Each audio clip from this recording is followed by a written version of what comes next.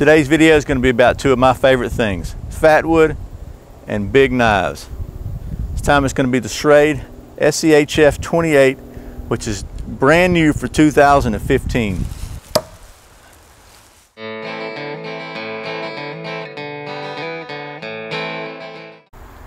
My name's Brian and you're watching Survival on Purpose. Okay, welcome back to Survival on Purpose. Thanks for joining me today. Like I said, this video is going to cover a couple of topics. First one being one of my favorite things, Fatwood, and also we're going to talk about a brand new knife from Schrade. It's going to be it's a 2015 edition, so as of the time of this video, this knife's not even available yet. So thanks to Schrade for sending me this so I can show it to you. And since it's a big knife, kind of good for a chopper, I thought this would be a good opportunity to go harvest some more Fatwood, talk a little bit about how you find some Fatwood, and see how well this knife performs in some actual field use. So before we do that, I want to kind of give you the details as I have them. I don't have a lot of details because this knife's not really out yet. I've got some of the specs and I want to talk to you about those, and just go over what I do know, and then we'll get right to doing some knife stuff with this thing. Okay, so this is the 2015 model Schrade SCHF28. It's a full tang fixed blade knife. Features a titanium coated blade of 8CR13 MOV high carbon stainless steel, and it's a drop point recurve style blade with a finger guard and a choil. It's got TPE handle slabs with finger grooves and a lanyard hole, and it comes with a multi-carry option thermoplastic belt sheath with grommet holes in it. The blade of this knife is about 7 to 7.5 inches long, depending on where you measure it from. The overall length is 14 inches or so, and the weight is, I really don't know, but it's a pretty hefty knife. Right now this knife's not even released yet, so I've got sketchy specs. Don't know what kind of price it's going to be. Like everything else from Schrade, it's probably going to be a bargain. That's the SCHF28, and I'm just going to show you the sheath just a little bit better. It's got a closed belt loop on the back. Looks like it'll take about 1.5 inches. Yeah, about 1.5 inches, 1 3/4 belt's what it's going to take. It's not quite 2 inches opening right here. It's got a little Velcro strap up top. It's got a lot of lashing points on it, difference for straps or lashing. The knife fits in pretty well. It kind of locks in. Pretty secure retention. I'm actually surprised by that. Okay, I thought it would come out because the knife's pretty heavy, but it's definitely, I would suggest using the Velcro, but it actually did pretty well, so I thought it was going to fall out, and kind of surprised me, which is good. It's got a lanyard hole right here on the finger guard, and another lanyard hole here, so there's some grips and some lanyard grips that you could use that use this hole, which will come in handy if you're doing some chopping. And this is definitely, I think, a chopper. The handle's got a little kind of finger cutouts on it, and a pretty good bit of, if you want to use a 3-finger grip like this, really fits pretty good, and you kind of wrap your pinky on the bottom to get some really good leverage. I think that'll work fine. I believe this is going to be a great chopper just because of the geometry of the blade.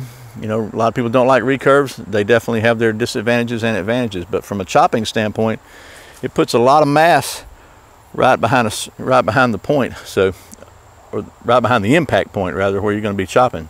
And then for close-up work, it does have this choil here, which is going to be helpful. We'll find out about the spine, and we'll possibly check the balance of this thing. I think it feels pretty good, but what I thought we'd do, instead of just a standard review, is I need some more Fatwood. You can never have enough Fatwood. Fatwood's like knives and guitars. You just can't have enough of it.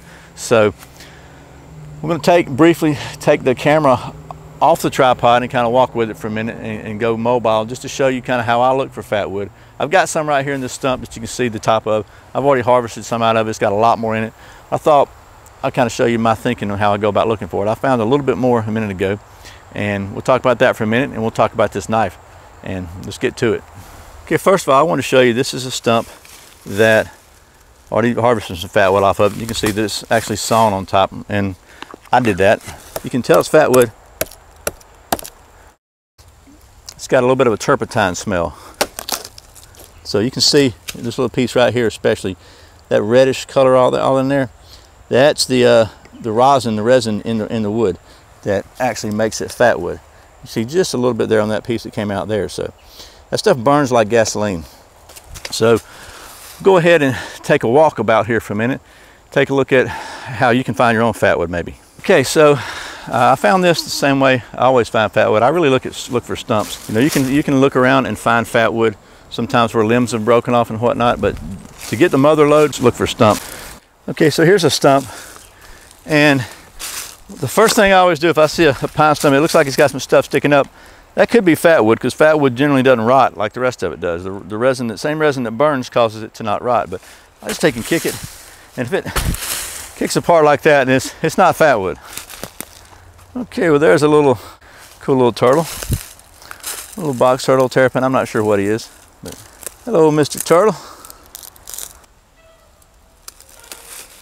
Okay, well let's leave Mr. Turtle alone. Okay, so here's another pretty good sized stump with some, seems like pretty hard wood sticking up. And really the only way to tell if it's fatwood is just to take a chunk of it and see. We'll go ahead and a little chopping on it. See if we get any color. Sound like I'm mining for gold, doesn't it? See if there's color. That's really what you do with fatwood. Two indications, color and smell. I don't see any color in this. Don't have any smell either, so not fatwood. Okay, so here's a pine tree that's been fallen. It's laying here, and there's a good opportunity for some fatwood here, wherever the limb was broken off. So what we can do is just take a look at that. And what's the smell of it? You know, people think you're kind of weird. You walk around sniffing wood, but oh yeah. So we got some fatwood there. I'll get you in a little closer here in a minute. Let's let you see the. You know, some of it's more potent than others, but this has got some pretty good resin content, I think. Yeah, so so you see all that amber-looking color right in there, okay? And it smells. I wish you could smell this. It just smells wonderful. That's a fatwood smell. So let me get you a close-up over here, and we'll harvest some of this right here. See how good this knife does. Okay, so the thing is, if you have a saw, sometimes you can do a lot better because you can actually cut off chunks without wasting all these little shavings and choppings that you wind up chopping off. But you know, this is not a saw review. It's a knife video, so we'll go ahead and chop this chunk off with a knife. See how well it does. Okay, so you can see we got some in there. In addition, we've also got some non-fatwood out there. We'll save that though.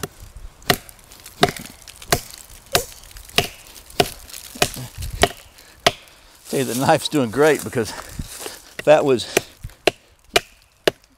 not really the easiest thing to chop. Man, look at that. That is absolutely saturated. That's some seriously good fatwood there. I mean, you can see the color in the end there. It's just saturated with resin, so that's great. But you notice we're chopping with the main part of the blade here, and I'm holding with a 3-finger grip, kind of down at the bottom, and it's just chopping really great. And this is some really hard wood. Fatwood is not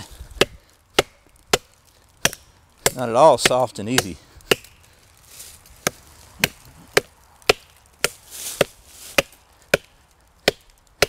See if it break off now. No, see, it's not even gonna. It's halfway through and it's not even close to breaking.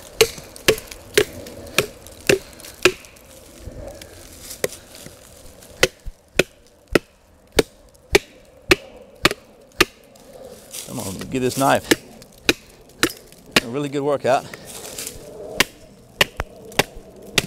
There we go. Okay, so I have to give this one the SCHF28, pretty good marks for chopping. Chops really good. Again, you got the big mass of the blade right here, a 3-finger grip. This really catches just perfect here. Great chopper, really good. Okay, just to show you, got a pretty rough baton here. Let's split out a piece of this fatwood and do a little bit of batoning, not much, and just hurriedly because we're kind of in a public place and I really don't want to draw a lot of attention banging on stuff and have somebody find my fatwood. So let's show you this. Carve off a little piece because this is a pretty good sized stump.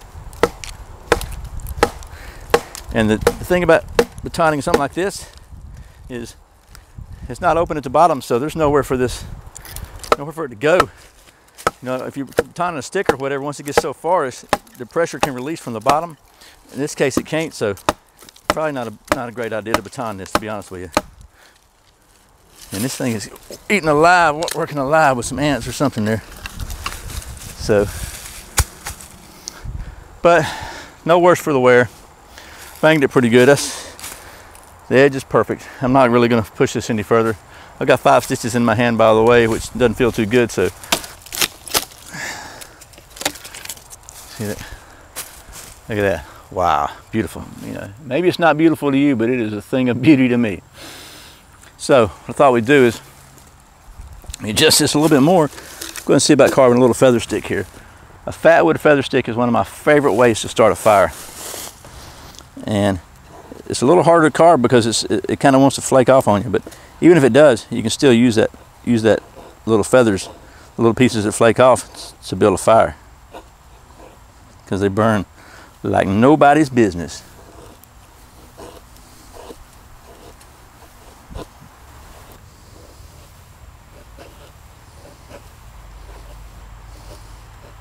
Anytime you're doing a feather stick, you really want to kind of move around a little bit because you want to keep kind of cutting corners here. You want to keep yourself on a little bit of the corner angle, even though it's a very, very minor corner, still a corner.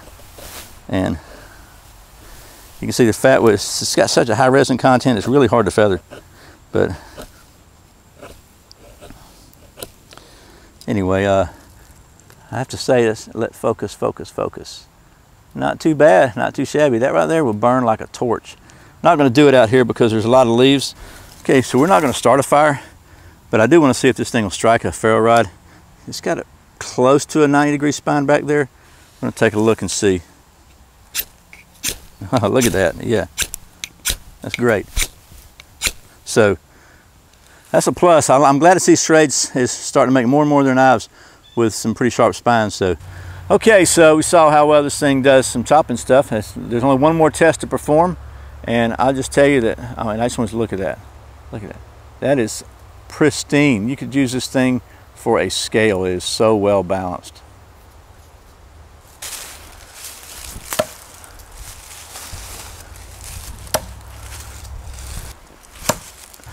Okay, well, I'm going to wrap this thing up. I could stand here and chop Fatwood all day long, and I'm running out of room to carry it. So that's been a down and dirty field use test of the Schrade SCHF28 full tang recurve super chopper knife. This thing is really, really, I'll be honest with you, when I first saw this knife, a picture of it, wasn't really sure I wanted to take a look at it because I'm not a huge fan of recurves for a lot of tasks, but then I saw it on Wingman 115's channel, saw how big it was. I thought, no, now you're talking. It looks like a beast of a chopper, and I can tell you it is. It's just the handle's got enough flare on it. You really get a good grip on it. So chop's great. What little batoning we did, it did fine. I have no doubts this thing will baton just fine. It's a 7-inch blade. You can baton, 4-inch wood with this, no problem. It did surprisingly well in carving. I think that finger choil really helps, and it strikes a ferro rod really, really good on that nice square spine there. So, and by the way, as you saw, it's very, very well balanced. Anyway, if you're looking for a really good chopper, you can't buy this one now. Sorry, it's the time of this video anyway. It's not released yet. This is a 2015 edition. I don't have pricing or anything else. If it's like everything else Schrade does, I'm sure it'll be an excellent value. But this is going to be I think a real good knife to have if you like big knives and choppers and kind of one-tool options. So, hope this has been helpful. As always, thanks for watching Survival on Purpose. Thanks for subscribing. Please click that thumbs up down below if you like the video. Let Google know you like outdoor knife and those kind of videos. Share with your friends if you think they'll like it. And finally, if you like to support this channel, please check out the Amazon links below. I really appreciate it. Once again, my name's Brian. You're watching Survival on Purpose. Remember, survival's not an accident, so be prepared.